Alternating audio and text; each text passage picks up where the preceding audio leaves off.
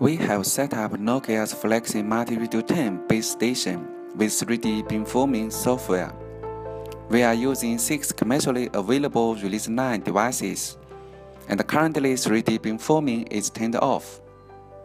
Now, I will turn on 3D beamforming software, and you can see that all 6 users' uplink are increased by 4 times, and the downlinks are increased by 3 times.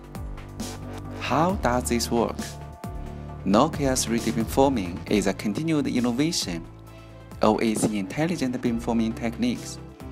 We use a hybrid combination of vertical beamforming layers with multiple adaptive dual-layer horizontal beams. This enables co-scheduling of packet resources blocks for each user, and hence the increase in uplink and downlink throughput.